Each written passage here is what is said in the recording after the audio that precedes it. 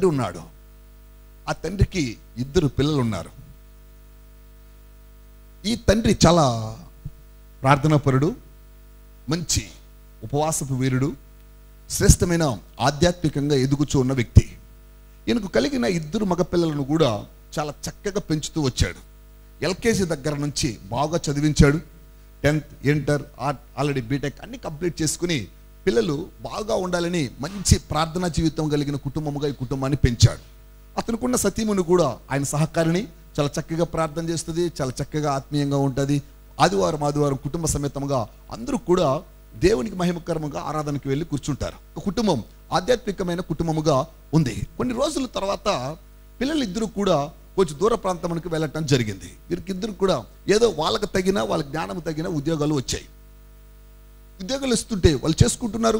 పక్కన కొన్ని బిజినెస్లు కూడా ప్రారంభించారు. బావుగా ఉన్నారు అనుకుంటున్నాడు నాన్న. 2 కూడా బాగున్నారు అనుకుని కొన్ని రోజుల తర్వాత పిల్లలను అప్పుడప్పుడు ఫోన్ చేసి పలకరించేవాడు.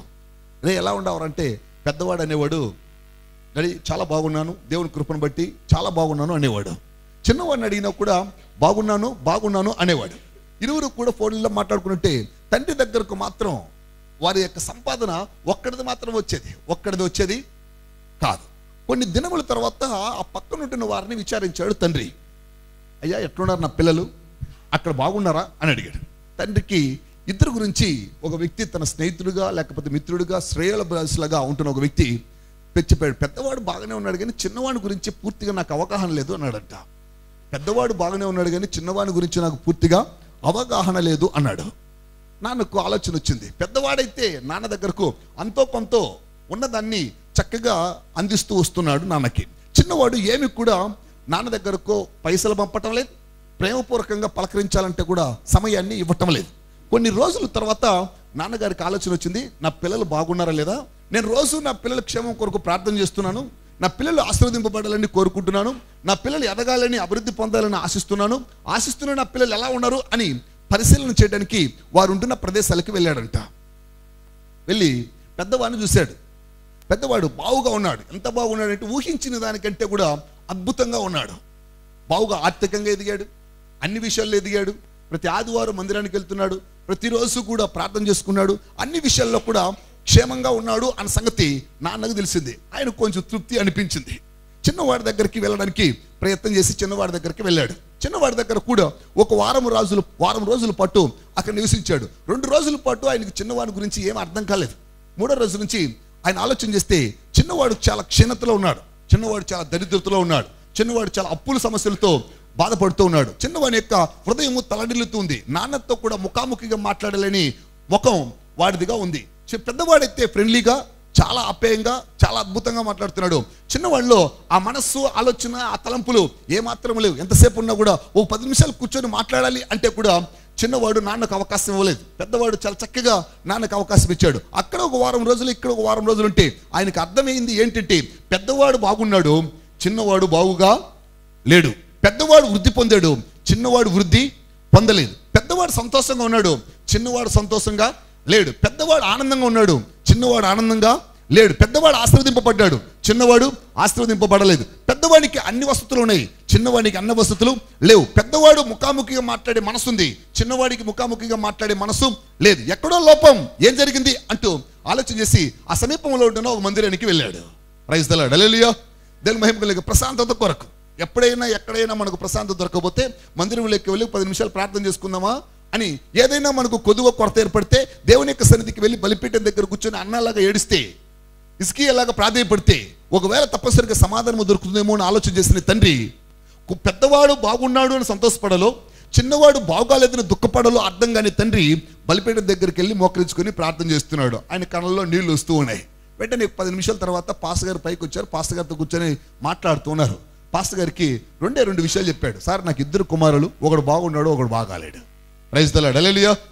2 నా కుమారులు, 2 కూడా మంచి ఆత్మీయులు. నేను పెంచేటప్పుడు నా దగ్గర ఉన్నంత వరకు 2 కూడా మంచి ప్రార్థనా పరులు, 2 మంచి వాక్య జ్ఞానం కలిగిన వారు, 2 మంచిగా కీర్తించగలిగిన వారు, 2 మంచిగా ఆరాధించగలిగిన వారు, 2 అన్ని విషయాల్లో కూడా ప్రముఖులే, ప్రాముఖ్యత ఆత్మీయత ఇచ్చేవారుగా ఉన్నారు. కానీ నేను వచ్చిన ఈ వారం రోజుల్లో, ఈ ఊరికి వచ్చిన ఈ వారం రోజుల్లో నాకు తెలిసినట్టుగా మా పెద్దవాడు హ్యాపీగా ఉన్నాడు అనిపిస్తుంది, మా చిన్నవాడు ఏ మాత్రము కూడా ఆనందంగా లేడు అని సంగతి స్పష్టంగా తెలుస్తుంది అన్నాడు. దేవుని మహిమ కలుగా కూడిన ప్రియ సహోదరి సహోదరులారా, మరి ఈ విషయాన్ని బట్టి మనం తెలుసుకోవాల్సిన ప్రాముఖ్యమైన విషయం ఏంటంటే, పెద్దవాడు బాగున్నాడు, చిన్నవాడు బాగుగా లేడు అంటే కారణం ఏంటి అని పాస్టర్ గారిని ప్రశ్నిస్తున్నాడు ఓ రకంగా ఈ తండ్రి.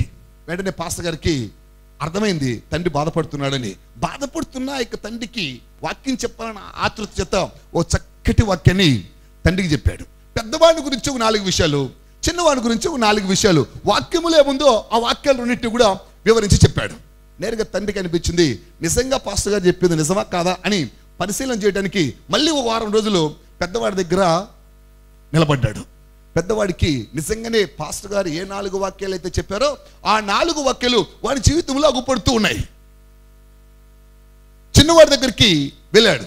చిన్నవాడి దగ్గర కూడా పాస్టర్ గారు ఏ 4 వాక్యాలు అయితే చెప్పారో ఆ 4 వాక్యాలు మాత్రమే కనబడుతున్నాయి. ఎందుకంటే విన్నాడు కాబట్టి, స్పష్టంగా ఒక అగుపడుతున్నాయి కాబట్టి, ఆ విషయాన్ని ఈయన గ్రహించాడు కాబట్టి, ఆత్మీయముగా ఉన్న వ్యక్తి కాబట్టి, ఏమి లోపం, ఎక్కడ లోపం, ఏది లోపం, ఎందుకు లోపం అన్న ఒక ప్రశ్నలకు సమాధానం వాక్యం చెప్పింది కనుక ఆ వాక్యానుసారంగా పిల్లలు జీవితాల్లో కూడా అవి అగుపడుతున్నట్టుగా స్పష్టంగా ఈయన గమనించాడు. దేవుని మహిమ కలుగాక.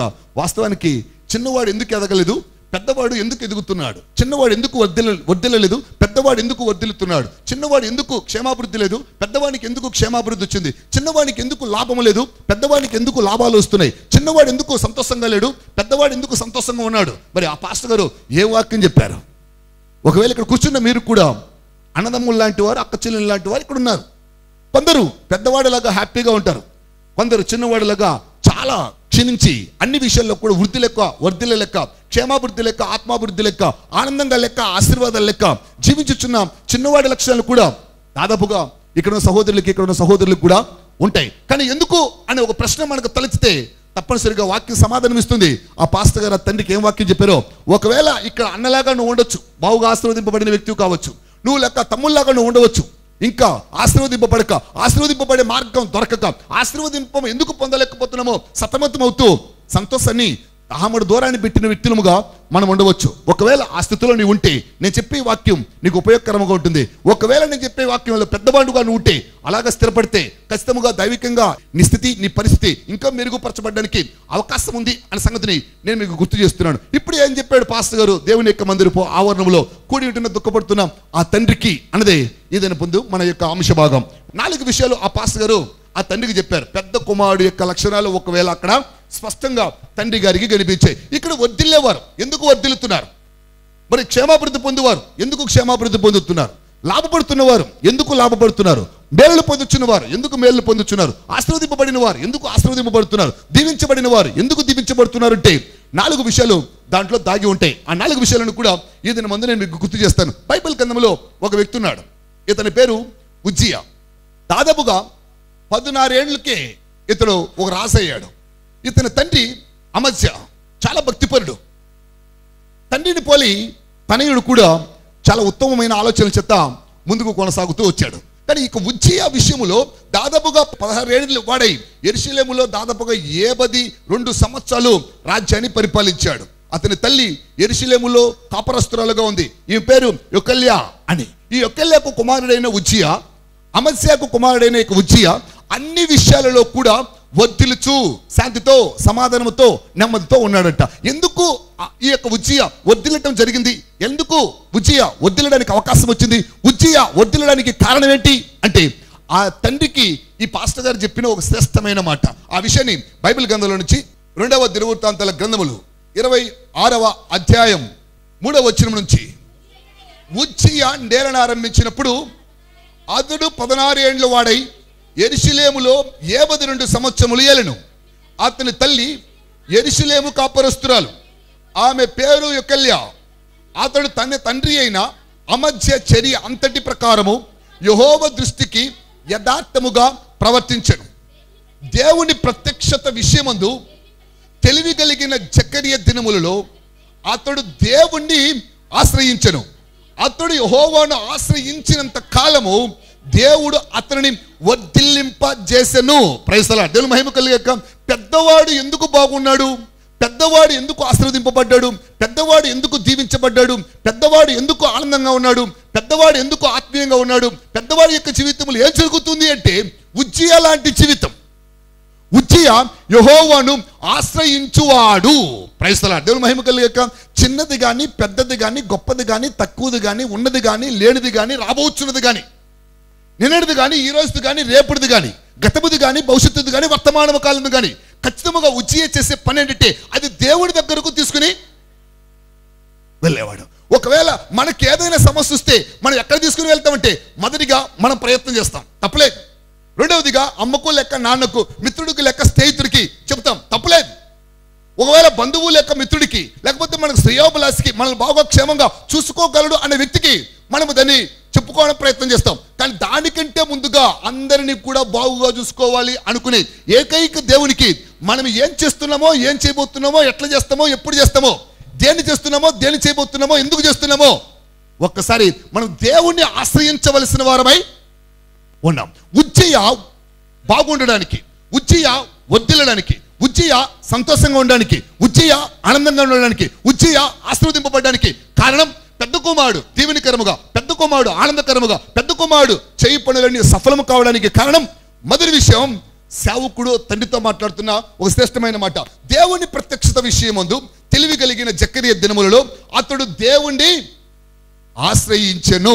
Praise the lord. దేవుని మహిమ కలుగాక. కూడిన ప్రియ సహోదరి సహోదరులారా, అతడు యెహోవాను ఆశ్రయించినంత కాలము దేవుడు అతనిని వర్ధిల్లింప చేశానట.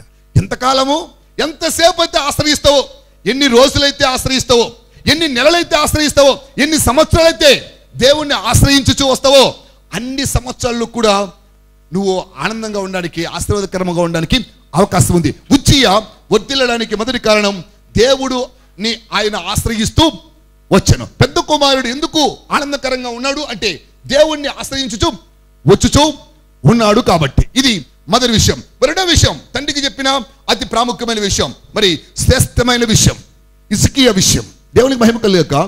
చాలా మంది మనం చూస్తుంటాం, కొందరు నమ్మకంగా ఉంటారు, కొందరు అపనమ్మకంగా ఉంటారు, కొందరు మోసపూరితంగా ఉంటారు, కొందరు మంచి ప్రవర్తన కలిగి ఉంటారు. మనం అనుకుంటాం ఎందుకు వాళ్ళు బాగున్నారు అంటే వాళ్ళలో ఉంటున్న ప్లస్లు మనం చూడడం, మైనస్లు ఎక్కువ చూస్తుంటాం.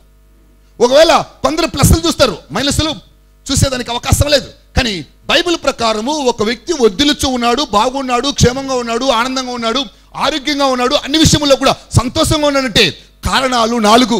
మొదటి విషయం దేవుణ్ణి ఆశ్రయించే గుణం ఉన్నవాడు తప్పనిసరిగా దేవుణ్ణి ఆశ్రయించినంత కాలము వాడు వర్ధిల్లుతూ ఉంటాడు, సంతోషంగా ఉంటాడు, ఆనందంగా ఉంటాడు, ఆశీర్వాదాలతో నిండి ఉంటాడు. రెండవ విషయం బైబిల్ గ్రంథంలో నుంచి 2వ దినవృత్తాంతాల గ్రంథములు 31వ అధ్యాయము 20వ వచనం 21వ వచనం.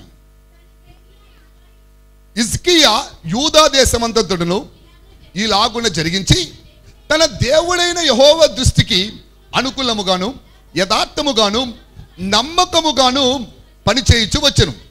తన దేవుని ఆశ్రయించుటకై దేవుని మందిర సేవ విషయమందేమి, ధర్మశాస్త్ర విషయమందేమి, ధర్మశాస్త్రం అంతటి విషయమంతేమి తాను ఆరంభించిన ప్రతి పని అతడు హృదయపూర్వకముగా జరిగించి వర్ధిల్లెను. Praise the lord. హల్లెలూయా.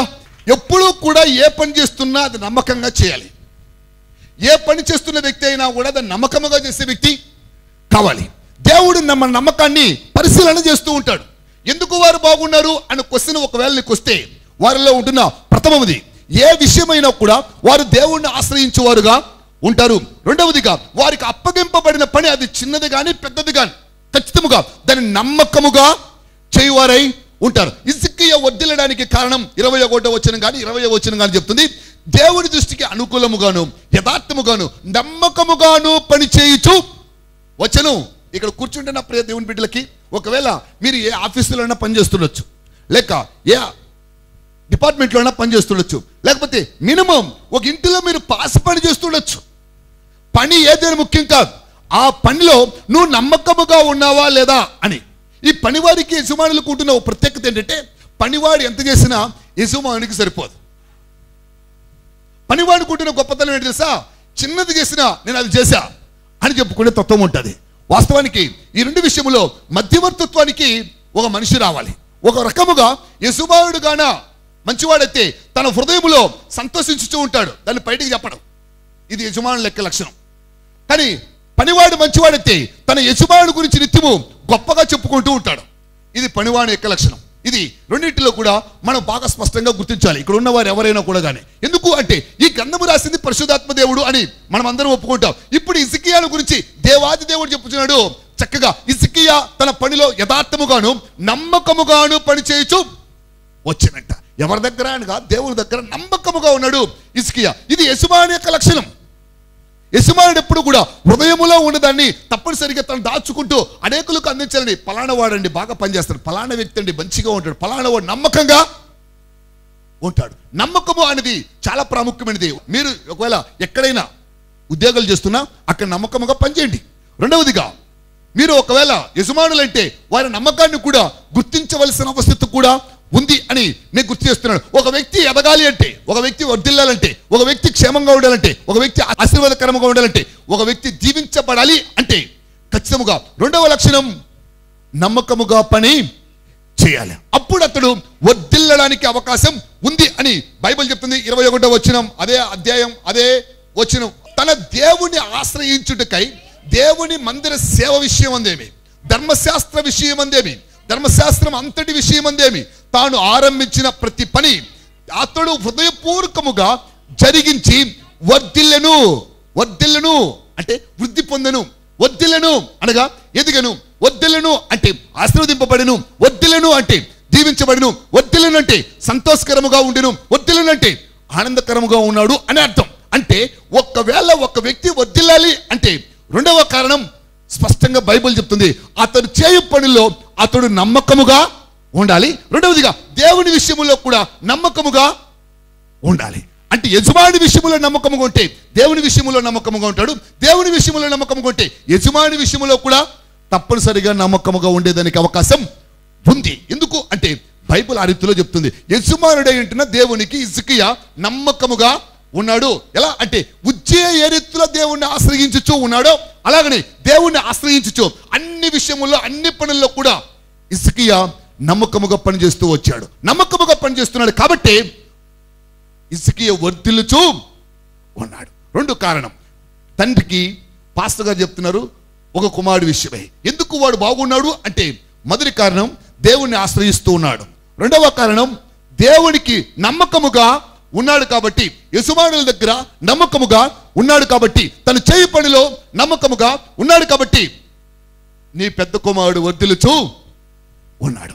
ఇది రెండవ విషయం. ఒకవేళ ఇక్కడ కూర్చున్న ప్రేమితులకి కూడిన ప్రియ సహోదరి సహోదరులకి సేవకుడు ఆ తండ్రికి చెప్పిన మాటలు అదేంటంటే ప్రతి విషయంలో కూడా మనం నమ్మకముగా దేవుని యందు కూడా ఉండాలంట. సామెతల గ్రంథంలో సొలొమోను గారు అంటారు. ఆ రెండో విషయమై మీకు గుర్తు చేస్తుంటున్నాను. సామెతల గ్రంథంలో 28వ అధ్యాయం 25వ వచనం. పెరాస గలవాడు కలహమును రేపును, యెహోవా యందు నమ్మకముంచువాడు వర్ధిల్లును. నమ్మకం చాలా ప్రాముఖ్యం. నమ్మకం చాలా అవసరం. నమ్మకం అది ఖచ్చితంగా ఉండాల్సింది. నమ్మకం ఉంటే తప్పనిసరిగా పెద్ద కుమారుడైన వర్ధిల్లుతాడు, ఉజ్జయ లాంటి వాడైన వర్ధిల్లుతాడు, హిజ్కియా లాంటి వాడైన వర్ధిల్లుతాడు, నాలాంటి వాడైన వర్ధిల్లుతాడు, నీలాంటి వాడైన వర్ధిల్లుతాడు. మందిరపు ఆవరణంలో కూర్చున్న వారు ఎవరైనా వర్ధిల్లాలంటే ఖచ్చితంగా వారు దేవుణ్ణి ఆశ్రయించువారు కావాలి. రెండవదిగా క్రీస్తు యేసునందు నమ్మకము ఉంచువారు కావాలి. వాక్యము ఎక్కడ ఉండి విన్నా కూడా దానిపైన నమ్మకము కలగాలి. నమ్మకము కలిగితే తప్పనిసరిగా దేవుడు నిన్ను వర్ధిల్లింపచేయడానికి అవకాశం ఉందన్న సంగతిని లేఖనాల ద్వారా నేను మీకు గుర్తు చేస్తున్నాడు. అంటే యెహోవా యందు నమ్మకం ఉంచువాడు వర్ధిల్లుతాడు, అంటే వృద్ధి పొందుతాడు, క్షేమాభివృద్ధి పొందుతాడు, ఆత్మాభివృద్ధి పొందుతాడు, ఆత్మీయ అభివృద్ధి పొందుతాడు. అన్ని విషయముల్లో కూడా వాడు వృద్ధి పొందడానికి అవకాశం ఉంది. ఇది రెండో విషయం. మరి మూడో విషయం బైబిల్ గ్రంథంలో సామెతల గ్రంథంలో 2వ అధ్యాయం 7వ వచనం. ఆయన యథార్థవంతులను వర్ధిల్ల చేయును. Praise the lord. దేవుని మహిమ కలుగుగాక. మూడవ విషయాన్ని గుర్తు చేస్తున్నాను. ఎందుకు అంటే ఎందుకు పెద్ద కుమారుడు బాగున్నాడు, చిన్న కుమారుడు ఎందుకు బాగోలేడు అన్నదే మన ప్రశ్న. ఎందుకు వారు వర్ధిల్లుతున్నారు, మేము ఎందుకు వర్ధిల్లటం లేదు అన్నదే మన ప్రశ్న.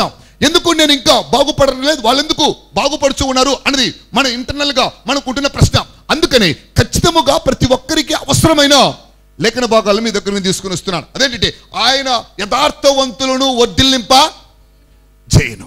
ఇక్కడ కూడిన ప్రేమితులకి వర్ధిల్లాలి అంటే వృద్ధి పొందాలి, వర్ధిల్లాలి బాగుండాలి, వర్ధిల్లాలి క్షేమంగా ఉండాలి, వర్ధిల్లాలి, దేవునికి ఇష్టకరముగా, దేవునికి మహిమకరముగా, ఆశీర్వాదకరమైన మార్గం గుండా మనం వెళ్ళాలి అంటే మూడవది మనలో ఉందా లేదని ప్రశ్నించుకోవాలి. ఒకవేళ వర్ధిల్లని వారికి ఇవి ఉంటే దయచేసి దేవుని యొక్క ఆశీస్సులు మీకు ఉన్నాయి, పెద్ద కుమారులాగా తండ్రిని సంతోషపెట్టే వ్యక్తులుగా మీరు ఉన్నారు అని ఒకవేళ మీకు గురించి మీరుగా సంతోషించవచ్చు. రెండవదిగా ఒకవేళ ఇక్కడ బాధపడుతున్న వారు ఉండవచ్చు, తండ్రి ముఖం చూడలేక, తండ్రితో సహవాసం చేయలేక, తండ్రి యొక్క అవగాహన చెప్పలేక, తండ్రికి బాధను పంచుకోలేక, తండ్రితో కూడా తమ జీవితాన్ని ఎంచుకోలేక, ఎందు లోపమో ఏ లోపమో అది కూడా తెలుసుకోలేక, ముఖాముఖిగా మాట్లాడలేక, తండ్రికి సహాయము చేయలేక, దూర ప్రాంతంలో ఉండిన ఈ కుమారుల లిస్టులో ఒకవేళ నీవు కూడా ఉండవచ్చునేమో. మీ అమ్మగారో లేక మీ నాన్నగారికో సహాయం చేసే స్థితిలో నీ జీవితం ఉండవచ్చు, లేక నీ కుటుంబానికో నీకు ఆశీర్వాదకరముగా నీ జీవితం నీకు కూడా అగుపడక పోవచ్చు.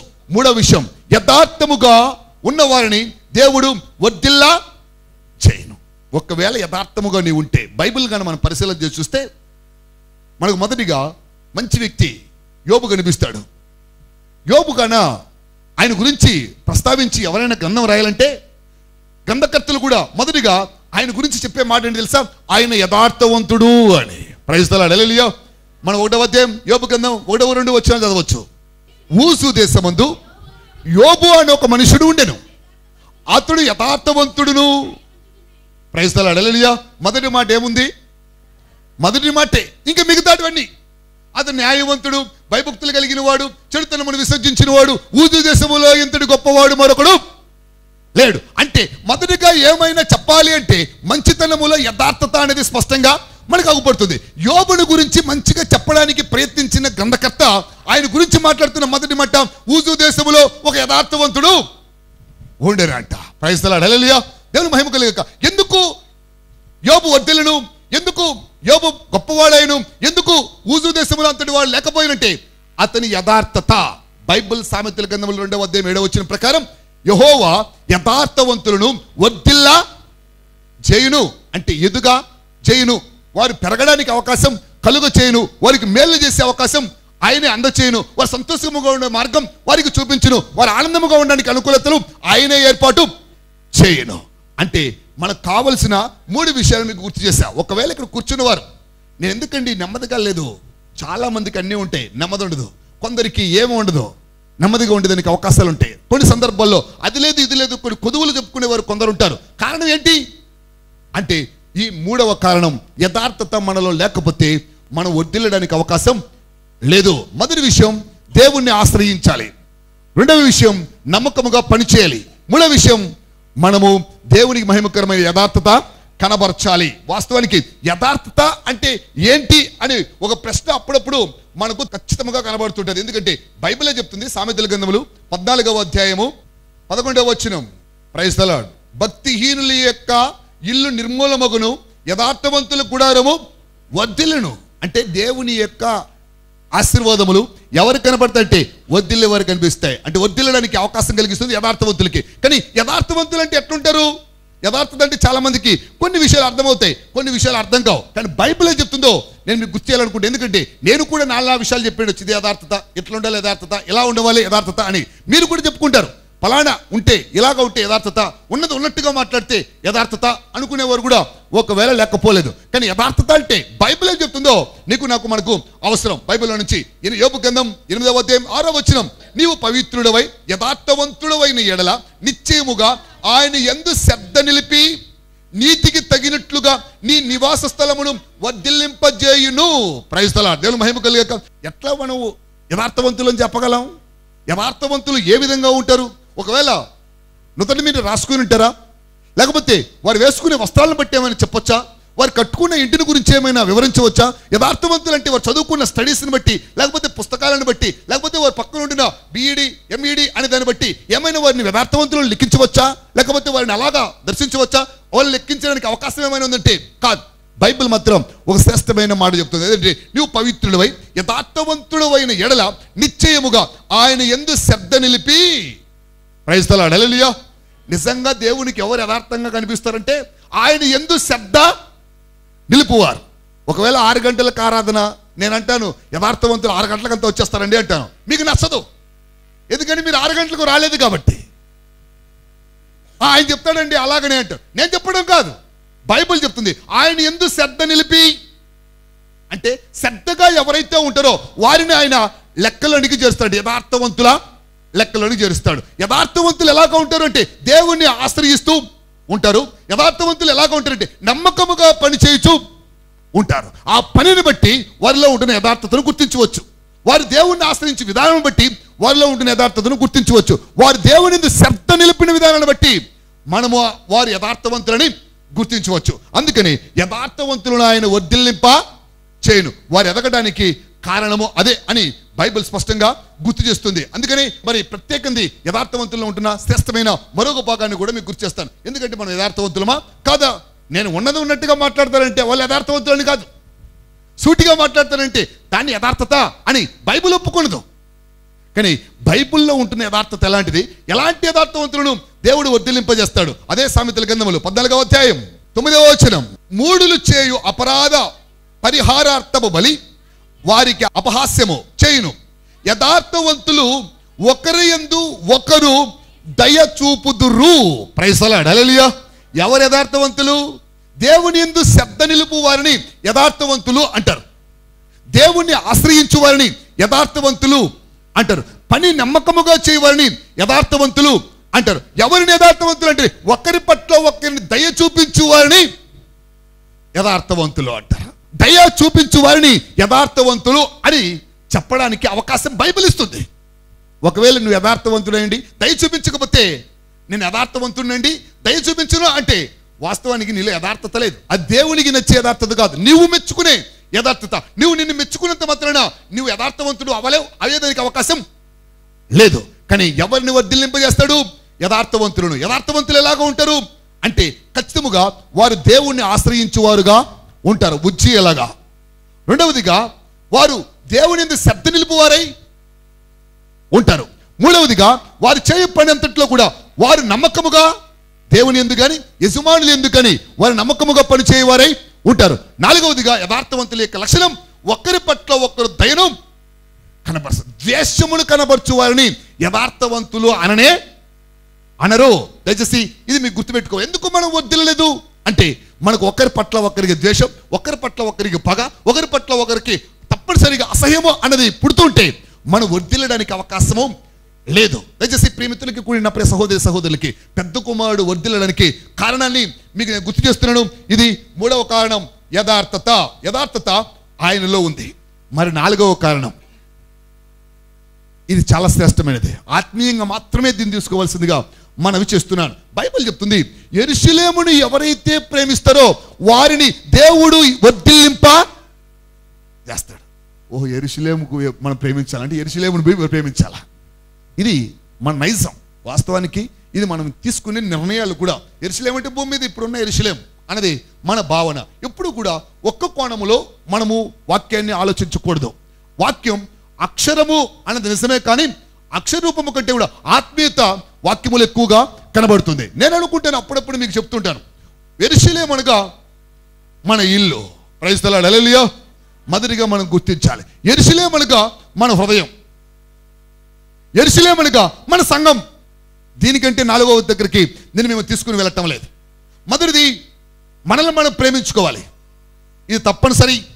నిన్ను వలె నీ పొరుగు వాడిని ప్రేమించుము అని యేసుక్రీస్తు వారు చెప్పారు అంటే దానికి కారణం మనం ప్రేమించుకుంటున్నాం కనుక, ప్రేమించుకోవాలి కనుక. మనల్ని మనం ఎప్పుడు కూడా అసహించుకోకూడదు. చాలా మంది అసహించుకుంటారు. ఎందుకంటే నా ముక్కు బాగాలేదు, నా చెక్కు బాగాలేదు, నా జుట్టు బాగాలేదు, అసహించుకుంటుంటారు. అంటే వాస్తవానికి నీలో యథార్థత లేదు అని చెప్పచ్చు. నీవుగా అసహించుకునే మనసు నీకు వచ్చింది అంటే నీలో యథార్థత లేదని రుజువుపరిచేదానికి అవకాశం ఉంది.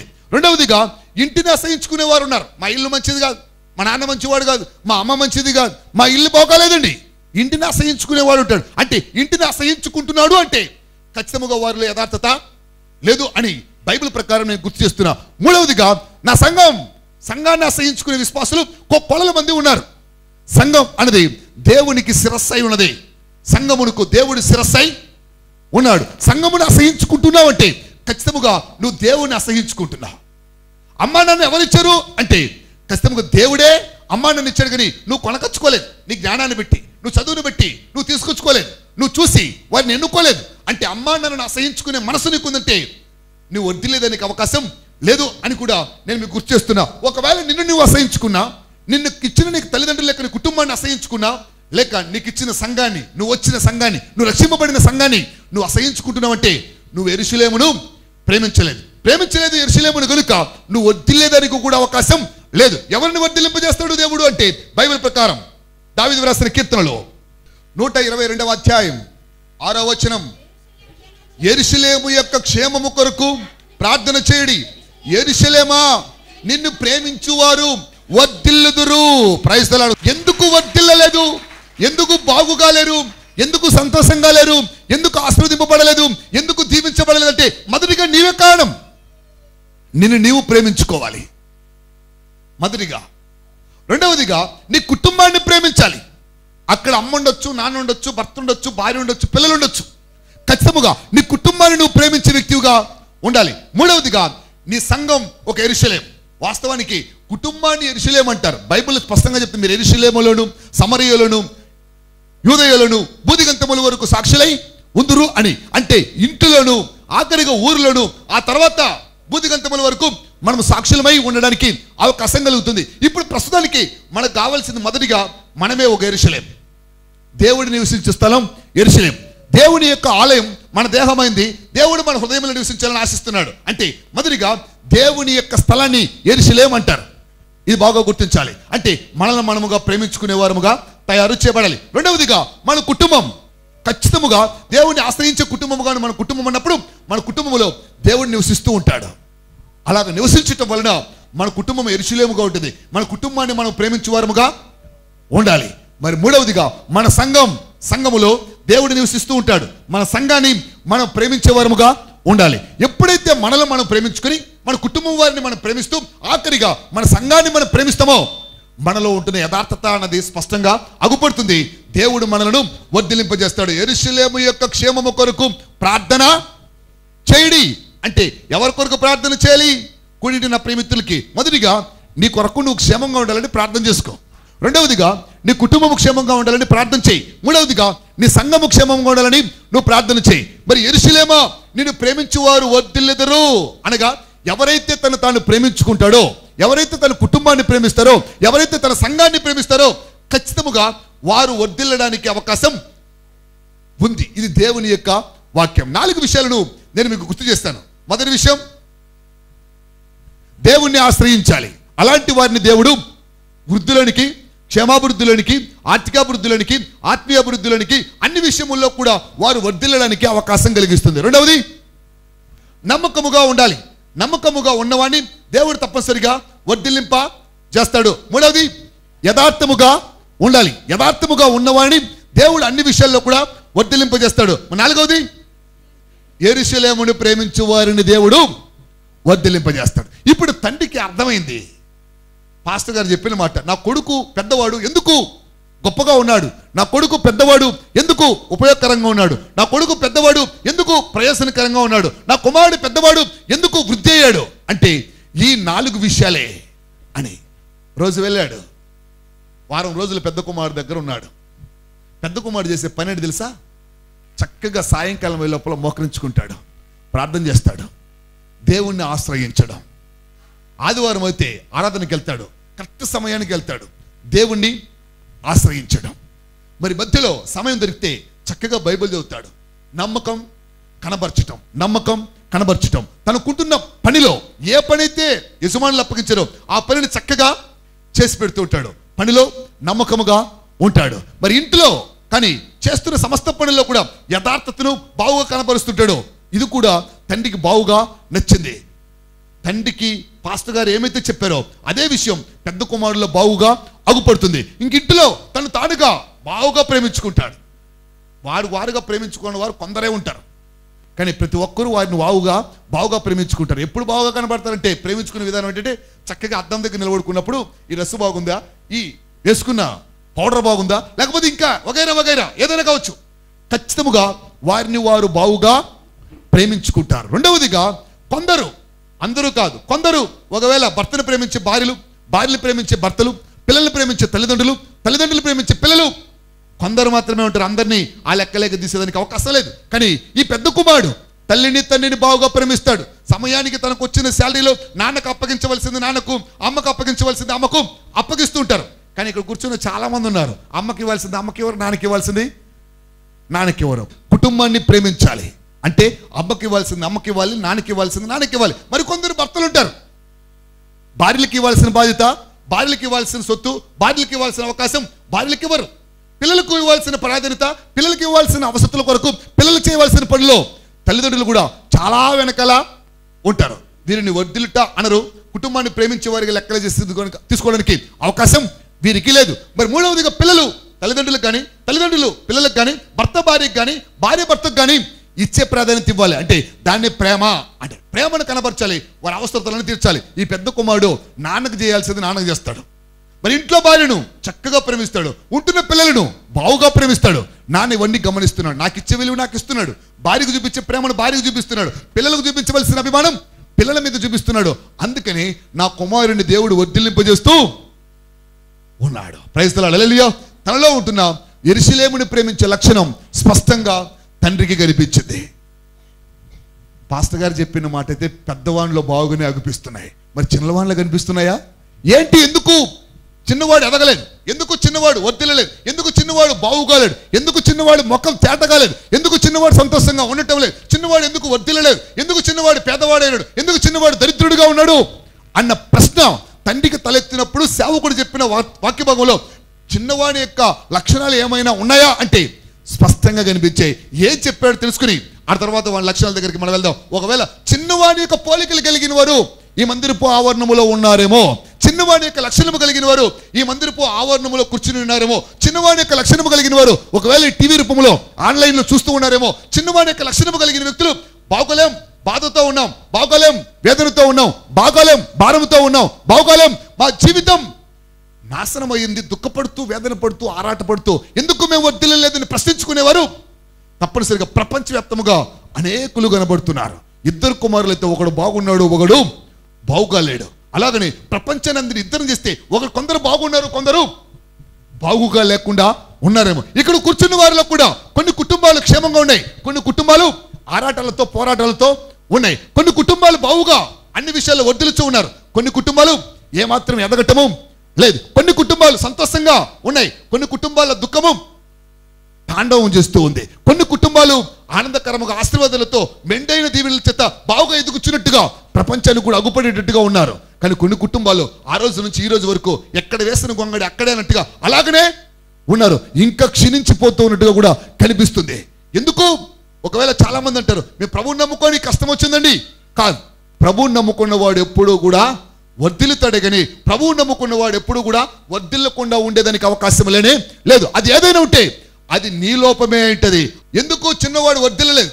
ఎందుకు చిన్నవాడు బాగుగాలేడు? ఎందుకు చిన్నవాడికి జీవితం నాశనమైంది? ఎందుకు వాడు సంతోషంగా లేడు? ఎందుకు వాడు ముఖాముఖిగా మాట్లాడడం లేదు అంటే వాడిలో ఉంటున్న అతి ప్రాముఖ్యమైన మైనస్లన్నిటి కూడా 4 విషయాలు చెప్పాడు సేవకుడు బాధపడుతున్న తండ్రికి. ఆ 4 విషయాల్లో మొదటి విషయం, దేవుని యొక్క విచారణ వాడు చెయ్యడు. ప్రైజ్ ది లార్డ్, హల్లెలూయా. ఏమి చేయడు? పెద్దవాళ్ళలో ఉంటున్న గుణం ఏంటి? చిన్నది కానీ పెద్దది కానీ దేవుణ్ణి ఆశ్రయిస్తాడు. ప్రభా ఇది చేస్తున్నాను, చేయొచ్చా చేయకూడదా? ప్రభా దీన్ని పుణుకుంటున్నాను, పుణుకోవచ్చా పుణుకోకూడదా? ఇది తలపెడుతున్నాను, తలపెట్టవచ్చా తలపెట్టకూడదా? ఇది చేయబోతున్నాను, ఇది మంచిదా చెడ్డదా అని దేవుణ్ణి ఆశ్రయిస్తాడు. అది ఉజ్జియా కానీ, ఇస్కియా కానీ, యోబు కానీ, నేను కానీ, నీవు కానీ ఖచ్చితముగా దేవుణ్ణి మనం ఆశ్రయించే వారి లెక్కలోనికి చేర్చబడితే మనం వర్ధిల్లుతాం, ఉపయోగకరముగా ఉంటాం. మరి వర్ధిల్లకుండా పోవడానికి కారణం విచారణ చెయ్యము. చాలా మంది యొక్క తీర్మానాలు ఇలాగనే ఉంటాయి, దేవుణ్ణి అడగరు, వాళ్ళ పాటికి వాళ్ళు నిర్ణయాలు తీసుకునేస్తారు, అదే నిర్ణయముని భావిస్తారు, ఆ నిర్ణయానికి వారు కట్టుబడి ఉండిపోతారు. అలాంటి జీవితాలు చాలా మంది ఉంటాయి. వారు చేస్తుంటారు, కష్టపడతారు కానీ ప్రయోజనం ఉండదు, బావి తవ్వుతూ ఉంటారు కానీ నీటి ఊట రాదు. మరి ప్రయాసపడి వ్యవసాయం చేస్తుంటారు, లాభం రాదు, వ్యాపారం చేస్తుంటారు, నష్టం వాటిల్లుతూ ఉంటుంది, ఏదో ప్రయత్నం చేస్తుంటారు, విఫలం అవుతుంటారు, సఫలం కాకుండానట్టుగా ఉంటారు. అన్ని రకాలుగా ప్రయత్నాలు చేసినా కూడా ఎందుకు విఫలం అవుతున్నాను అంటే నీవు దేవుని యొద్ద విచారణ చెయ్యక, దేవుని యొద్ద విచారణ చేసే మనసు నీకు లేక, దేవుని యొద్ద మోకరించుకునే స్థితి నీకు రాక, దేవుని దగ్గరికి వెళ్ళే అనుకూలతలు నీకు లేక, ఖచ్చితముగా ప్రార్థన చేసే గుణము నీకు లేదు గనుక నీకు వర్ధిల్లేదానికి అవకాశం లేకపోతుంది అని బైబిల్లో చెప్తున్న మాటలు మీకు గుర్తు చేస్తున్నాను. మొదటిగా దేవుని యొద్ద విచారణ చేయవారు వర్ధిల్లరు. ఇర్మీయా రాసిన గ్రంథం 10వ అధ్యాయం 21వ వచనం, కాపరులు పశుప్రాయులై యెహోవా యొద్ద విచారణ చెయ్యరు గనుక వారే వర్ధిల్లక ఉన్నారు, వారి మందలన్నీయు చెదిరిపోవచ్చు ఉన్నవి. ప్రైజ్ ది లార్డ్, హల్లెలూయా. దేవునికి మహిమ కలుగుగాక. కాపరులు, సంఘానికి ఒక కాపరి, ఇంటికి ఒక కాపరి, ఊరికి ఒక కాపరి, దేశానికి ఒక కాపరి, పెద్ద అంటారు. ఎందుకు వీరు వర్ధిల్లలేకపోతున్నారు అంటే బైబిల్ చెప్తుంది, వారు పశుప్రాయులై యెహోవా యొద్ద విచారణ చేయకపోయేది. కూడింటిన ప్రియ విశ్వాసులకి, ఒకవేళ ఇంటికి నువ్వు కాపరివై ఉండి నీ ఇంటిని పరిపాలిస్తున్న వ్యక్తివుగా ఉంటూ నువ్వు వర్ధిల్లలేకపోతున్నావు అంటే కారణం విచారణ దేవుని యొద్ద చేయకపోవటం వలన. ఎన్ని చోట్లైనా మనం కూర్చుంటాం, ఎక్కడ కూర్చోలేం తెలుసా? ప్రార్థనలో కూర్చోలేం. ఎన్ని రకాలుగా కూర్చుంటాం, ఎందరి దగ్గరైనా గంటల తరబడి మాట్లాడతాం. ఇద్దరు మిత్రులు కనబడితే రోడ్లో నిలబడుకొని గంటల తరబడి నిలబడితే, ఎండ కాస్తున్నా వర్షం కురుస్తున్నా కూడా. కానీ దేవుని దగ్గర మోకరించుకుంటామంటే మోకరించుకోలేం. గంటల తరబడి చెమట పడుతూ ఉన్నా కూడా పని చేస్తాం. చక్కగా ఫ్యాన్ వేసుకుని ప్రభు దగ్గర కూర్చుంటామంటే కూర్చోలేం. ఈరోజు ఒక విశ్వాసి కానీ, లేక ఒక సంఘం కానీ, లేకపోతే ఒక వ్యక్తి కానీ, లేకపోతే ఒక ఫ్యామిలీ కానీ ఎందుకు వర్ధిల్లలేకపోతున్నారంటే వారు యెహోవా యొద్ద విచారణ చెయ్యక పోయారు. భర్త దగ్గర గొడవేస్తున్న భార్యలు ఉన్నారు, దేవుని దగ్గర గొడవేసే భార్యలు స్త్రీలు ఉన్నారా? కనబడరు. దేవుని దగ్గర గొడవయ్యారు. భర్త దగ్గర కావాలంటే గంట తరబడి గొడవేసి మూల తినకుండా పండుకోమంటే పండుకుంటారు.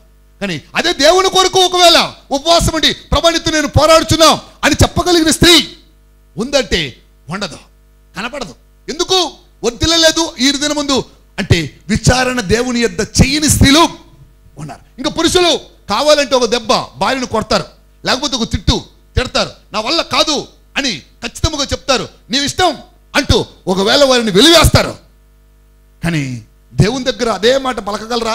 దేవుని దగ్గర కూర్చొని ఆ విధంగా నా వల్ల కాదు ప్రభా, నేను చేయలేని ప్రభా, నాకు సాయం చేయి ప్రభా అని అడగగలిగే పురుషులు సంఘములో ఉండాలి, ఇంట్లో ఉండాలి. ఖచ్చితంగా దేవుని దగ్గర విచారణ చేయగలిగిన సామర్థ్యం ఎవరికైతే ఉంటుందో వారు వర్ధిల్లుతారు. ఎందుకు వారు వర్ధిల్లలేకపోయారంటే బైబిల్ చెప్తుంది, కాపరులు పశుప్రాయులై యెహోవా వద్ద విచారణ చెయ్యరు గనుక వారు వర్ధిల్లక ఉన్నారు, వృద్ధి పొందక ఉన్నారు, అభివృద్ధి లేక ఉన్నారు, క్షేమముగా లేక ఉన్నారు, క్షేమము కలిగి ఉన్నారు, మేలు లేక ఉన్నారు. ఏమాత్రం కీడులు తప్ప వారికి ఏం దొరికింది లేదు. వారు వర్ధిల్లక విచారణ చెయ్యకపోతే మనం వర్ధిల్లక పోవుదము. దయచేసి ప్రియమిత్రులారా, కూడిన ప్రియ సహోదరి సహోదరులారా, ఎందుకు వర్ధిల్లలేదు చిన్న కుమారుడు అంటే ఒకవేళ ఈ కారణము కావచ్చునేమో. మొదటి కారణం, ఒకవేళ మీరెందుకు వర్ధిల్లలేకపోతున్నారంటే ఇది మొదటి కారణం, దేవుని దగ్గర విచారణ చేసే మనసు మనకు లేకపోతే మనము ఎదగడానికి, వర్ధిల్లడానికి, వృద్ధి పొందడానికి, మేలు పొందుకోవడానికి, ఆశీర్వాదాలు పొందుకోవడానికి, దీవెనలు పొందుకోవడానికి అవకాశం ఉండదు. ఒకవేళ ఇక్కడ బావుగా వాక్యం తెలిసిన వారు ఉండొచ్చు, వాక్యమే తెలియని వారు ఉండొచ్చు. మరి బావుగా దేవునికి ఇంతవరకు బావుగా ఉన్నవారు ఉండవచ్చు, ఇప్పుడు బావుగా లేకపోయిన వారు ఉండవచ్చు. కానీ చదువులో ఇద్దరు పిల్లలు ఒకే రకంగా ఉంటారు. బావుగా చదువుకున్నవారు ఇద్దరిని కూడా బావుగా తండ్రి చదివించాడు, ఇద్దరు కూడా ఫస్ట్ క్లాసే. కానీ పెద్ద కుమారుడు ఎందుకు బాగున్నాడు, చిన్న కుమారుడు ఎందుకు బాగోలేడు అంటే కారణం విచారణ చేసే మనసు చిన్న కుమారుడికి లేకపోవచ్చు. మొదటి విషయం. రెండో విషయం, సేవకుడు చెప్తున్నా ఆ తండ్రికి చెప్తున్న మాటల్లో అతి ప్రాముఖ్యమైన మాట, అతిక్రమములను దాచిపెట్టడం. ప్రైజ్ ది లార్డ్, హల్లెలూయా. ఏం చేయడం? అతిక్రమము. క్రమము అనేది ఒకటి, దాన్ని వ్యతిరేక పదం అతిక్రమం. అతిక్రమంలో రెండు భాగాలు ఉంటాయి. ఒకటి ఒప్పుకొనివాడు, రెండోది ఒప్పుకొనని వాడు. చేస్తూ ఉన్నవాడు, చేసేదాన్ని వదిలిపెట్టువాడు ఒకడు, చేస్తూనే పోతున్నవాడు మరొకడు. వీనే అతిక్రమము చేయువారు అంటారు. అతిక్రమము చేయువారు ఖచ్చితంగా వర్ధిల్లేదానికి అవకాశం లేదు. కానీ అతిక్రమములు విడిచిపెట్టువాడు వర్ధిల్లును అని బైబిల్ చెప్తుంది. సామెతల గ్రంథములు 28వ అధ్యాయం 13వ వచనము, అతిక్రమములను దాచిపెట్టువాడు వర్ధిల్లడు, వాటిని ఒప్పుకొని విడిచిపెట్టువాడు కనికరము పొందును. ఎందుకు వర్ధిల్లలేదు అంటే అతిక్రమం. క్రమం వేరే, అతిక్రమము వేరే. నమ్మకం వేరే, అపనమ్మకము వేరే. శ్రద్ధ వేరే, అశ్రద్ధ వేరే. యథార్థత వేరే, యథార్థత లేనితనమే ఒక రకంగా అతిక్రమము లాంటిది. దేవుని మహిమ కలుగా. అతిక్రమము దాచిపెట్టువాడు వర్ధిల్లడు.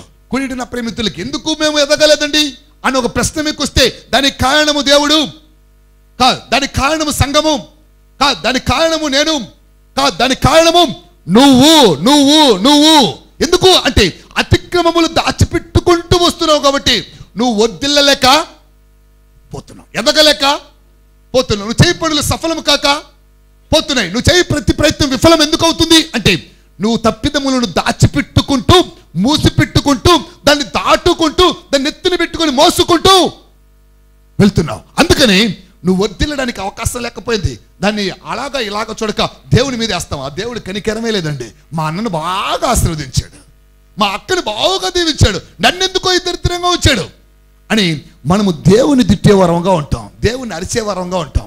నాకు చిన్న ఎగ్జాంపుల్ జ్ఞాపకం వచ్చేది.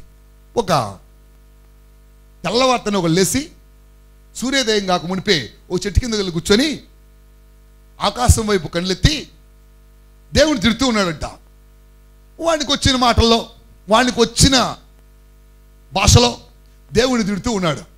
దేవుని తిడుతుంటే ఆకస్మికంగా ఒకడు కారు వేసుకొని వచ్చి ఆయన నిలబడుకొని ఈయన చూశాడు. ఈయన పైకి చూసుకొని ఏదేదో గట్టిగా అరుస్తుంటే ఒక 2 నిమిషాలు నిలబడుకొని వాడు తిట్టే తిట్లన్నీ విన్నాడు. ఎందుకయ్యా ఏం చేస్తున్నావు, ఎవరిని తిడుతున్నావు అంటే నిన్ను కాదులే సార్ ఆ దేవుణ్ణి కానీ అన్నాడు. నిన్ను తిట్టడం లేదు, ఆ దేవుణ్ణి తిడుతున్నావు. ఎందుకు తిడుతున్నావు అయ్యా, దేవుడే నీకు అన్యాయం చేశాడంటే కొంచెం కాదండి చాలా అన్యాయము చేశాడు అన్నాడట. ఏమన్యాయం చేశాడంటే చూడండి, తెల్లారితో నువ్వు 7 అంతస్తుల మేడ దిగొచ్చావా, నేను చూడు పక్కన పాక కూడా లేక పక్కన కాలువ పక్కలో నా కాలాన్ని గడుపుతున్నాడు, నాకు ఇల్లు లేదయ్యా అన్నాడట. ఇల్లు లేనందుకు దేవుణ్ణి ఇతను తిడుతున్నాడు. చూడు నేను నడుచుకుంటా పాదాలకు చెప్పులు లేకుండా వచ్చాను, నువ్వైతే ఖచ్చితంగా ఏసీ కారులో వచ్చావు అన్నాడట. నీకు నాకు చాలా తేడా ఉంది, దేవుడు నాకు అన్యాయము చేశాడు అన్నాడట. అంటే ఈయనకి ఏమి లేదని, తినడానికి తిండి లేదు, ఉండడానికి ఇల్లు లేదు, కట్టుకోవడానికి బట్ట లేదు అని ఈయన ఉద్దేశం. వెంటనే ఏం చెప్పాడయ్యా, నేను దేవుడు అన్యాయం చేశాడంటున్నావు కదా, ఖచ్చితంగా నా దగ్గర డబ్బు దండిగా ఉంది, నీ కుడికాలు ఇస్తే నీకు 10 లక్షలు ఇస్తానన్నాడట. ఎంత ఇస్తే, ఏమిస్తే, నీ కుడికాలు ఇస్తే 10 లక్షలు ఇస్తాను అన్నాడట. వెంటనే ఈయనకి ఆలోచించి, సార్ కుడికాలు ఇస్తే 10 లక్షలు ఎందుకు, నేను కుడికాలు ఇవ్వనండి, కుడికాలు ఏమనో అన్నాడట. పోలేవయ్యా నీకు డబ్బులు తక్కువ అనిపిస్తుంటే నీకు ఒక చెయ్యి ఇచ్చేయి, 2 చేతులు ఉన్నాయిగా, నీకు 1 కోటి రూపాయలు ఇస్తానన్నాడట. ఒక చెయ్యి ఇచ్చేస్తే 1 కోటి రూపాయలు ఇస్తానన్నాడట. ఒకవేళ డబ్బు కావాల్సి వస్తే ఒక చెయ్యి ఇచ్చేయచ్చు, ఒక చేతితో ఉండిపోవచ్చుగా. అది ఎట్లా ఇస్తారండి, చెయ్యి నాది ఇవ్వనండి, రే నా ఆస్తిలో సగభాగం ఇస్తాను, ఆ 2 కన్నులో కన్ను ఇచ్చారా అన్నాడట. నా ఆస్తుల సగభాగము ఇస్తాను, ఆ 2 కన్నుల్లో ఒక కన్ను ఇచ్చేయి అన్నాడట. నన్ను చూసే కదా నువ్వు అసహ్యపడుతున్నావు, నాకు ఉండాది అనే కదా నీకు బాధ, నా దగ్గర ఉన్నది నీకు ఇస్తాను, నీకున్నది ఒక కుడికన్ను ఇచ్చేయి, నా ఆస్తుల సగభాగం ఇస్తానన్నట. లేదు నేను ఇవ్వనండి, నేను ఆస్తి అంతా రాసుకోరా, నీ ప్రాణం ఇచ్చారా, నా ఆస్తి అంతా రాసుకో, నీ ప్రాణము ఇచ్చేయి. అది ఎట్లా ఇస్తారండి, ప్రాణాలు ఇచ్చేస్తారు ఆస్తుల కొరకు. మరి దేవుడు అన్యాయం చేశాడంటో, ఆ కాలు ఇచ్చింది దేవుడే, మీ అబ్బ సొత్తు మీ అమ్మ సొత్తు అయితే కాదు, నువ్వు కొనింది అంతకంటే కాదు, భూమిలో పండించింది అంతకంటే కాదు, నువ్వు చదువుకుంటే వచ్చింది అది కానే కాదు, నీ తెలివి మూలాన్ని నీ కాలు పుట్టలేదు. పోనీ నీకు చెయ్యమని నువ్వు చేసుకున్నావా, నువ్వు సంపాదించుకున్నావా, నీ ఏ చేతిలో ఉన్న గోర్ణమని నువ్వు తయారు చేసుకోగలవా, లేదు, అది దేవుడు నీకు ఇచ్చింది. ప్రపంచాన్నంతా చూడగలిగిన కన్ను, ఎవరైనా దానం చేయాలంటే ఒప్పదు, ఇచ్చేస్తామంటే కుదరదు, ఇవ్వడానికి మన మనసు ఒప్పదు. మన దినమందు ఒక సహోదరి వచ్చింది, భర్తను తీసుకొని చర్చిలో వచ్చి పనుకుంది. తెల్లారంటే వాళ్ళిద్దరు నాకు కనిపించారు. ఏమంటే నా భర్తకు 2 కిడ్నీలు చెడిపోయినాయి సార్, నీకు 2 కిడ్నీలు బాగున్నాయన్నా. ఇట్లా అడిగాను, నీకు 2 కిడ్నీలు ఉన్నాయి, ఆయనకు 2 కిడ్నీలు లేవు, నీ భర్తే కదా, బైబిల్ ప్రకారము సిరి సగం. దేవుణ్ణి అడుగుతున్నావు, నా కిడ్నీలు బాగుచ్చాయి, నా భర్త కిడ్నీలు బాగు, ఒక కిడ్నీ ఇచ్చేయి. భార్యని అడిగా ముక్కుసుటిగా, ఏం మొహమాట లేదు, నీ భర్త కనుక బతికించుకోవాలని ఆశ నీకుంది కనుక దేవుని తర్వాత విషయం, నీ భర్తకు ఒక కిడ్నీ దానం చేస్తావా, నీ భర్త బతికిపోతాడు. అదెట్టు సార్, నాకు 2 పిల్లలండి. ఇది మన లైఫ్. ఎవ్వరూ కూడా ఏది దానము, భర్తను బతికించుకోవాలి. ఒక కిడ్నీ దానం చేస్తే ఏమవుతుంది, చనిపోమంటే చనిపోతే చనిపోయాం, భర్త కొరకే కదా చనిపోతాం అని అనుకునే స్త్రీలు లేరు, పురుషులు అంతకంటే కూడా ఉండరేమో. కానీ ఒక్కొక్కసారి దేవుడు అన్యాయం చేశాడు అంటాం. ప్రాణం ఇచ్చేస్తామా? ఆస్తిస్తే ఎవడైనా ఇవ్వం. దేవుడు నీకు మంచి కాలు ఇచ్చాడు, మంచి చెయ్యి ఇచ్చాడు, మంచి కన్ను ఇచ్చాడు, మంచి చెవి ఇచ్చాడు, మంచి జీవితాన్ని ఇచ్చాడు, జీవించడానికి అవకాశం ఇచ్చాడు. దేవుడు నీకెక్కడ అన్యాయం చేశాడు? నువ్వే అన్యాయకరముగా వెళ్ళిపోయి నువ్వు వదిలేకపోతున్నావే తప్ప దేవుడు ఎప్పుడు కూడా ఎవరిని అన్యాయము చేయడు. ఆయన అన్యాయము చేయటం అసంభవం అని బైబిల్ చెప్తుంది. కూడినప్పుడు దేవుని బిడ్డలరా, ఇక్కడ ఉంటున్న కొందరు వ్యక్తులు కూడా అలాంటి వారే ఉంటారు. కాదు, దేవుడు నీకు అన్యాయం ఎప్పుడు చేయలేదు.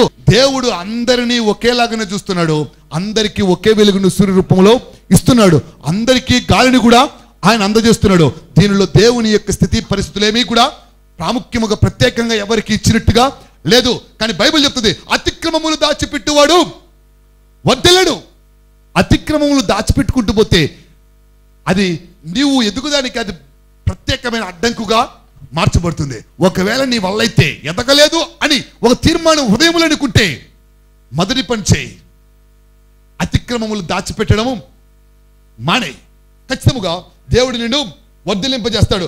రెండవదిగా దేవుడి దగ్గర విచారణ చెయ్యి. ప్రార్థన చేయడం నువ్వు చేయకుండా, దేవుని దగ్గర మోకరించుకోకుండా, మోకరించుకున్నప్పుడు అశ్రద్ధ చూపుతూ, మోకరించుకున్నప్పుడు అపనమ్మకాన్ని కనబరుస్తూ ఉంటే నీ ప్రార్థనకు సమాధానము రాదు లేదు, వచ్చే అవకాశం భవిష్యత్తులో కూడా నీకు దొరకదు. దయచేసి మొదటిగా దేవుణ్ణి ఆశ్రయించడం నేర్చుకో. రెండవదిగా దేవుడు దగ్గర అతిక్రమములు దాచిపెట్ట వద్దు. మరి మూడవదిగా దేవునికి విరోధముగా మనం ఏ పని చేసినా కూడా వర్ధిల్లడానికి అవకాశం లేదు. ప్రైజ్ ది లార్డ్, హల్లెలూయా. ఏం చేస్తున్నామండి మేము? ఏం చేయమండి అంటే ఏం చేయ, చీమకు కూడా హాని చేయనండి అంటది. చీమకు చేస్తుందో చేయదు, కానీ అత్తకు మాత్రం చేస్తుంది. చీమకు చేయదట్టయితే మామకు చేస్తుంది, చీమకు చేయదట్టయితే కోడలకు చేస్తుంది, చీమకు చేయదైతే పిల్లలకు చేస్తారు, చీమకు చేయరు అమ్మా నాన్నకు మాత్రం దండిగా చేస్తారు. హాని ఎవరికి చేయరు. చీమకు నువ్వు చేస్తే చేయకపోతే చీమను నువ్వు చంపినా వచ్చిన పాపమేమి లేదేమో నేను అనుకుంటున్నాను. కానీ బైబిల్ ప్రకారము మనము చీమకు హాని చేస్తామా లేదని బైబిల్లో చెప్పలేదు. కానీ నువ్వు దేవునికి విరోధమైన కార్యములు ఏమైనా చేస్తున్నావేమో అది నీకు ఒక్కదానికి మాత్రమే తెలుసు. మీకు ఒక్కరికి మాత్రమే తెలుసు. పక్కవారికి ఎవ్వరికి ఇది తెలీదు. ఏది అతిక్రమమో ఏది విరోధమో నీకు బాగుగా తెలిసి, నీ మనస్సాక్షి బాగుగా అది ఘోషిస్తూ ఉంటది, నీకు తెలియజేస్తూ ఉంటది. ఏంటి ఆ విరోధం? బైబిల్ గ్రంథంలో యెషయా రాసిన గ్రంథం 54వ అధ్యాయం 17వ వచనము, నీకు విరోధముగా రూపింపబడిన ఏ ఆయుధమును వర్ధిల్లదు. న్యాయ విమర్శలో నీకు దోషారోపణ చేయు ప్రతి వానికి నీవు నేరస్థాపన చేయదువు. యెహోవా సేవకులు నీతి నా వలన కలుగుచున్నది, ఇది వారి స్వాస్థ్యం, ఇదే యెహోవా వాక్కు. Praise the lord. విరోధం ఏముందండి? ఎవరికి విరోధం చేయం. ఇంటికి వెళ్ళిన తర్వాత పాస్టర్ గారిని తిట్టుకుంటాం. ఎవరి గురించి చెప్పాడు తెలుసా పాస్టర్ గారు ఈరోజు? నా గురించే. ఇది మన నైజం. ఎవరినైనా వదిలిపెడతామే కానీ అప్పుడప్పుడు మాత్రం పాస్టర్ గారిని బాగా తిడతాం. ఏమండి మాట్లాడుకున్నాడు? అయ్యా ఎందుకు మాట్లాడుకోం సార్? బాగా మాట్లాడుకుంటాం, మీ గురించే మాట్లాడుకుంటాం.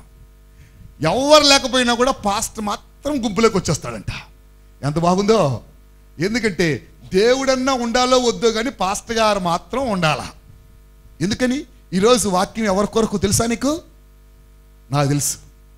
ఆ సిస్టర్ కొరకు, ఆ బ్రదర్ కొరకు, ఆ కుటుంబం కొరకే అంట. నా కొరకే, నా గురించే. నిజమే. ఒకవేళ ఇలాగ నువ్వు తటస్థపడితే నీకు మంచిది. వాస్తవానికి సేవకుని కొరకు విరోధముగా ఎవరైనా నువ్వు మాట్లాడిన వారి దేవునికి విరోధముగా తయారు చేయబడుదురు. అది బైబిల్ చెప్తుంది. పై లేఖనాలు కూడా మనం చూసుకో. 15వ వచనం, జనులు గుంపు కూడినను వారు నా వలన కూడరు, నీకు విరోధముగా గుంపులు కూడువారు నీ పక్షపు వారగుదురు. ఆలకించుము.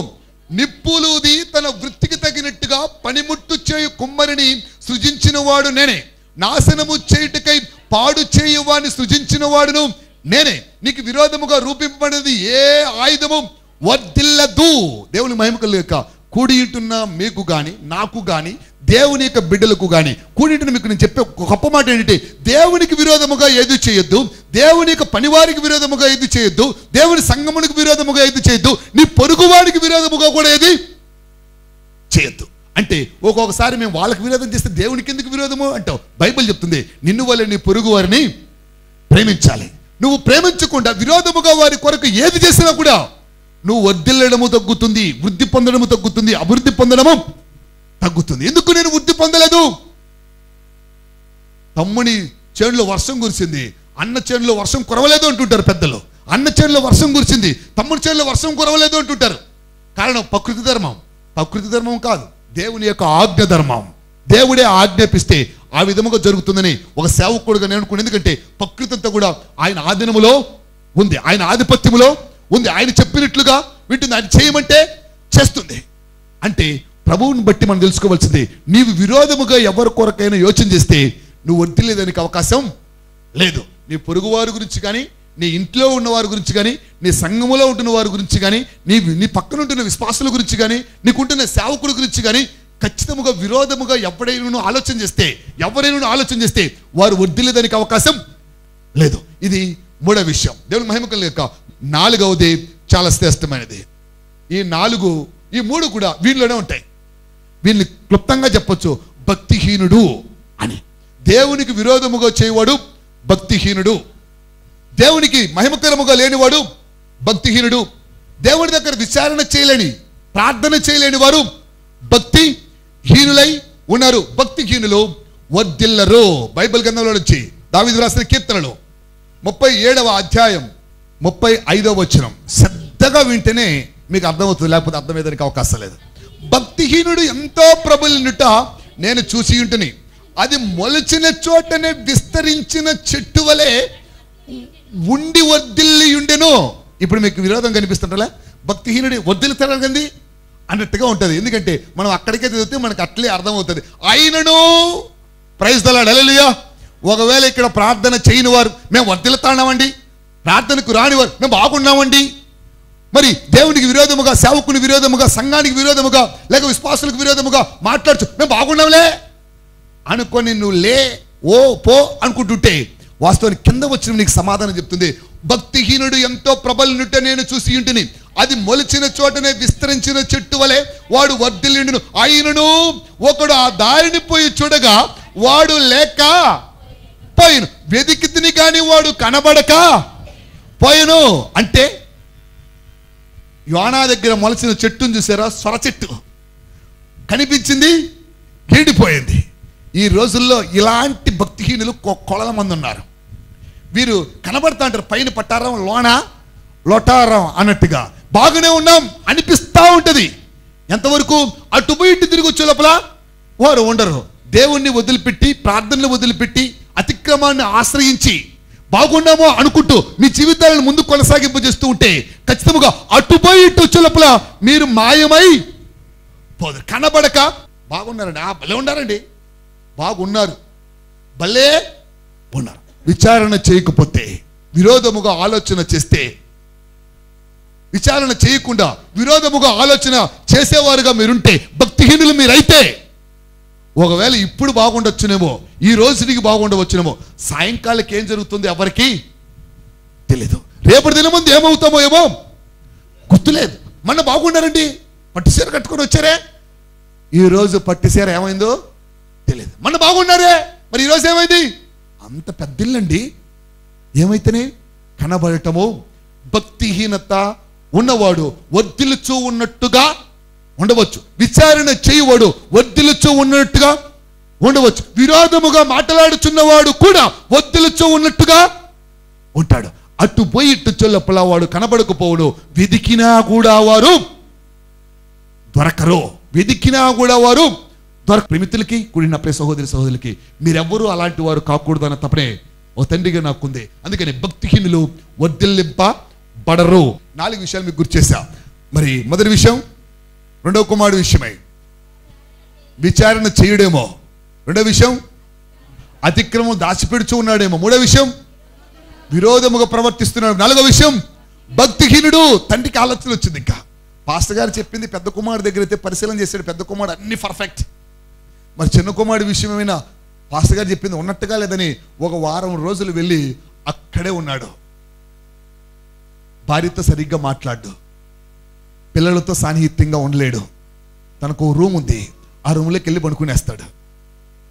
నాన్నగారు కిటికీ తెరిచి చిన్న కుమారుని చూద్దాం అనుకున్నాడంట.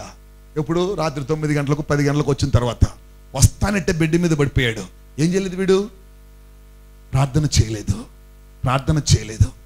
ప్రార్థన వీడు చేసే అవకాశం లేదు. వీడు ప్రార్థన మర్చిపోయాడు. అందుకని వీడు వర్ధిల్లలేదని తండ్రికి అర్థమైపోయింది. ఆ తర్వాత తండ్రి వాడిని కూర్చోబెట్టుకుని, రే ఎందుకురా ఇలా ఉన్నావు అలా ఉన్నావు అంటే అన్నీ కూడా అబద్ధాలు చెప్పడమే ప్రారంభించాడు. అతిక్రమములు దాచిపెడుతూ వచ్చాడు. మరి మూడో విషయంలో వాడు దేవునికి విరోధముగా కూడా మాట్లాడడం ప్రారంభించాడు. ఎందుకు అంటే, పెద్దోడిని నువ్వు బాగా చూసావు, చిన్నోడిని నన్ను సరిగ్గా చూడలేదు, తండ్రికి విరోధముగా. రెండవదిగా ఆ దేవుడు సరిగ్గా నన్ను కనికరించలా. పెద్దోడికి మంచి యజమాని ఇచ్చాడు, నాకు సరైన యజమాని ఇవ్వలేదు. పెద్దోడికి మంచి భార్యను ఇచ్చాడు, నాకు సరైన భార్యను ఇవ్వలేదు. పెద్దోడికి మంచి పిల్లలు ఇచ్చాడు, నాకు సరైన పిల్లలను ఇవ్వలేదు. అంటే దేవునికి విరోధముగా మాట్లాడడం తండ్రి దగ్గర జరిగింది. అప్పుడు అర్థమైంది తండ్రికి, వీడు దేవునికి విరోధముగా ఉన్నాడు. దేవుని మహిమ కలిగాక భక్తిహీనుడిగా ఉన్నాడంటే, ఒకవేళ చిన్నప్పటి నుంచి వీళ్ళలో భక్తిని చూస్తున్నాడు. చిన్నప్పుడు బాగా ప్రార్థన చేస్తున్నావు కదరా అంటే బాగానే ప్రార్థన చేస్తున్నాడు, భక్తి లేకుండా తండ్రి కొరకు. బాగానే విశ్వాసంగా ఉన్నాడు, భక్తి లేదు కానీ తండ్రి కొరకు తల్లి కొరకు బాగానే ఉన్నాడు. చర్చికి వస్తున్నాడు, ఎవరి కొరకు? తండ్రి కొరకు తల్లి కొరకు బాగానే ఉన్నాడు. భక్తిహీనతే హృదయములో నిండింది, తండ్రికి కనబడలేదు. భక్తిహీనుడు బావుగా మలిచిన వాడుగా కనిపిస్తాడు, వర్ధిల్లుతున్నట్టుగా గుపడతాడు. కానీ అటుపోయి ఇటు లోపల వాళ్ళ ఆ విశ్వాసం కనబడదు, అటుపోయి ఇటు లోపల వాళ్ళ నమ్మకము కనబడదు. ప్రియమిత్రులారా, కూడింటి నా ప్రియ సహోదరి సహోదరులారా, తల వంచుదాం, ప్రార్థన చేసుకుందాం. ప్రియుడా, నీ ఆత్మ వర్ధిల్చిన ప్రకారం నువ్వు అన్ని విషయముల్లో వర్ధిల్చు, సౌఖ్యముగా ఉండవలనని సేవకుడుగా ప్రార్థన చేయుచున్నాను.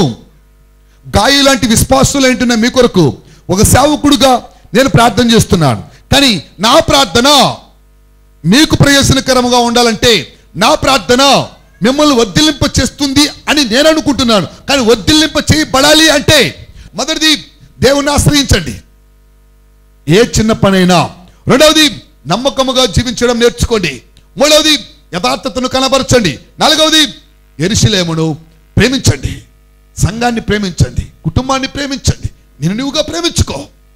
ఇది పెద్ద కుమారులో ఉన్నది. పెద్ద కుమారుడు అన్ని విషయాల్లో వర్ధిల్లాడు. యెహోవా యొద్ద విచారణ చేయకపోతే, అతిక్రమములు దాచిపెట్టుకుంటూ వస్తే, దేవునికి విరోధముగా కార్యక్రమాలు చేస్తూ వస్తే, భక్తిహీనత కనబరచుతూ వచ్చితే నువ్వు వర్ధిల్లవు. ఒకవేళ నువ్వు వర్ధిల్లినట్టుగా ఇప్పుడు కనబడుతూ ఉంటే, భక్తిహీనుడు అక్కడే ఉన్న చెట్టు వలె వర్ధిల్లియుడును. కానీ ఒకడు అటుపోయి ఇటు వచ్చే లోపల వాడు కనబడకపోవును, వెతికిను వాడు కనబడడు. వెతికిను వాడు కనబడ్డావు. వాడు రూపురేఖలుండో, వాడి ఆశీర్వాదాలుండో, వాడి దీవెనలుండో, వాడు ఎదిగినట్టుగా ఎదిగి యోనా దగ్గర చొరచెట్టులాగా ఎండిపోయి ఉంటాడు. పచ్చగా ఉన్న అంజూరపు చెట్టు దేవుని యొక్క ఉగ్రతకు గురైనట్టుగా వాడు ఎండిపోయి ఉంటాడు. ప్రస్తుతం పచ్చగా ఉన్నావేమో కానీ నీ భక్తిహీనత నిన్ను ఒక రోజు ఎండ చేస్తుంది. ప్రస్తుతం పచ్చగా ఉన్నావేమో కానీ ప్రార్థనలో నువ్వు వెనకబడుతూ ఉంటే నువ్వు ఒక రోజు ఎండాల్సి ఉంటుంది. వెతికినా దొరకవు. అతిక్రమములు దాచిపెడుతూ వస్తూ ఇప్పటికి పచ్చగా ఉండాలి అనుకుంటూ ఉన్నావేమో. నీ కన్నుగుడ్డును నువ్వే పొడుచుకుంటూ ఉన్నావు, నీ పరిస్థితులు నువ్వే మార్చుకుంటున్నావు, నీ క్షేమం నువ్వే క్షేమముగా తయారు చేసుకుంటున్నావు, నీ ఆశీర్వాదములను దరిద్రముగా నువ్వే మార్చుకుంటూ ఉన్నావు. దేవునికి విరోధముగా ఏ పని చేసినా వాడు వర్ధిల్లడు. నీకు నీవుగా బాగున్నాను అనుకుని దేవునికి విరోధమైన కార్యక్రమాలు చేస్తున్నావేమో. ఆదివారం రాక అతిక్రమము చేయొచ్చు, దేవునికి విరోధముగా కార్యక్రమాలు తలపెడుచు, దేవునికి అయిష్టమైన కార్యాలను చేపడుచు. ఒకవేళ నిన్ను నీవుగా నాశనానికి గురి చేసుకుంటున్నావేమో, నిన్ను నీవుగా హత్య చేసుకుంటున్నావేమో, ఆత్మీయంగా నువ్వు చనిపోబోతున్నావేమో. దేవునికి విరోధమైన కార్యములు తలపెట్టవద్దు. నువ్వు భక్తిహీనుడవో కావద్దు.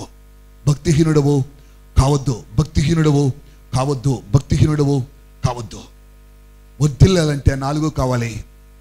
నువ్వు వర్ధిల్లలేకపోవడానికి కారణమే 4. ఆ 4 నాలో స్థిరంగా ఉండాలి, ఈ 4 నాలో లేకుండా ఉండాలి అనుకుంటూ నువ్వు ఉంటే, దయచేసి ప్రభుకు మహిమకరముగా లేచి నిలబడుకుందాం. దేవునికి మహిమకరముగా మీ జీవితాలు అత్యున్నతముగా ఉండాలని కోరుకుంటూ, నా ప్రార్థనకు నా దేవుడు సమాధానం ఇస్తాడని ఆశిస్తూ కూడా ప్రార్థన చేయబోతున్నాను. దయచేసి తల వంచుదాం.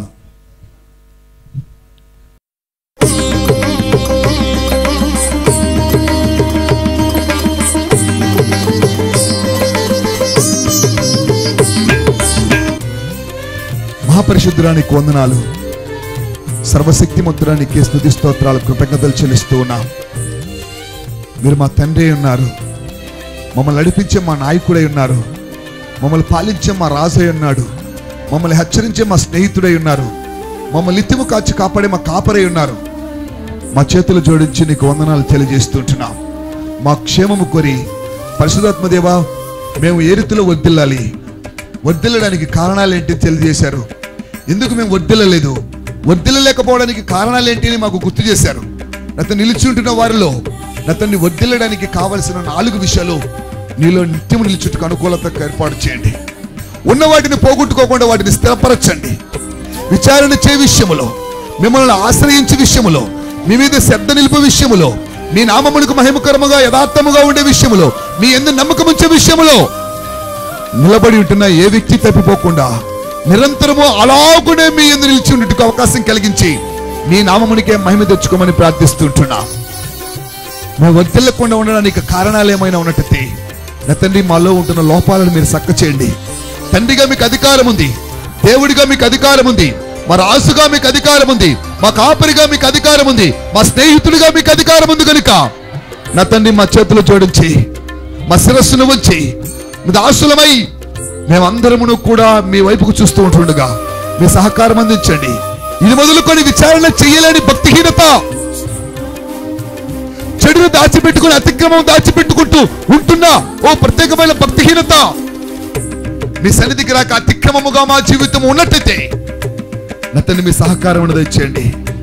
ఎందరైతే ఆ విధముగా ఉన్నారో, ఎవరైతే ఆ విధముగా ఉన్నారో, ఎవరైతే లోపములు ఉన్నాయో, ఎవరైతే దీన్ని నా తండ్రి దాచిపెట్టుకుంటూ ఉంటున్నారో నా తండ్రి వారిని అందరినీ మీరు దర్శించండి.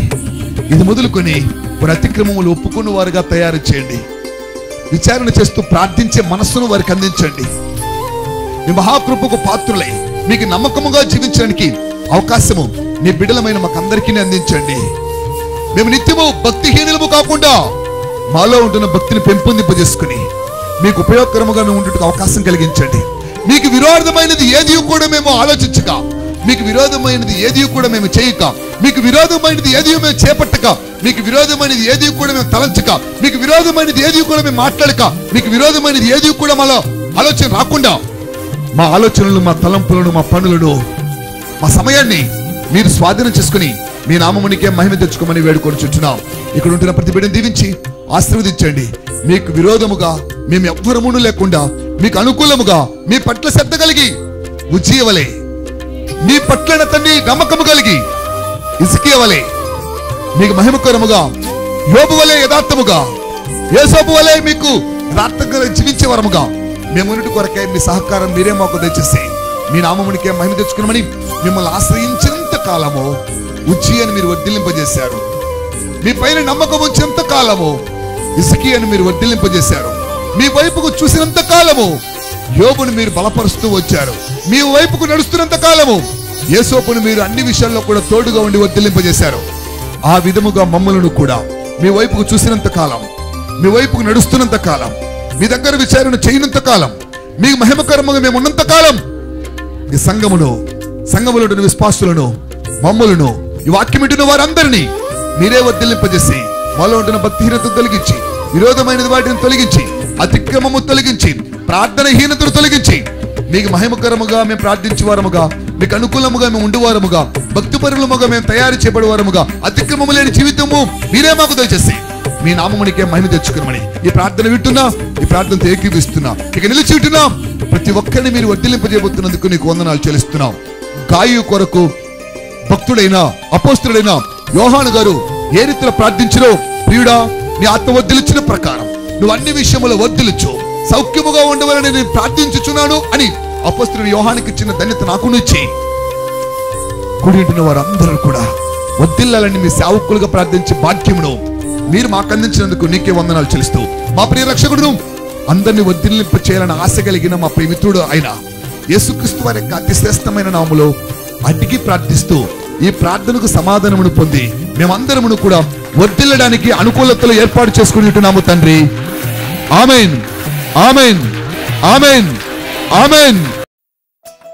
ఈ వీడియోస్ కొరకు మమ్మల్ని సంప్రదించవలసిన మా చిరునామా pastor b.j.ratnam, Holi Messiah ministries, అద్భుత నిలయం, చైతన్యపురం, నారాయణాద్రి హాస్పిటల్ సమీపమున, రేణుగుంట రోడ్, తిరుపతి. మా సెల్ నంబర్ 8686555388. మరొక నెంబర్ 8686994511.